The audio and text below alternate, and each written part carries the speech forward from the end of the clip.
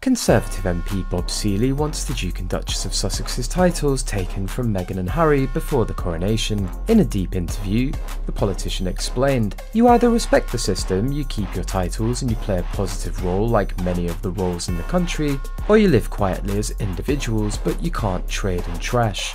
He continued, "You can't trade on your royal status whilst at the same time trash it." The situation for Meghan and Harry appears to be extremely dire, because Seely's legislation would grant the Privy Council, made up of 741 senior politicians, the authority to revoke the Sussexes' titles.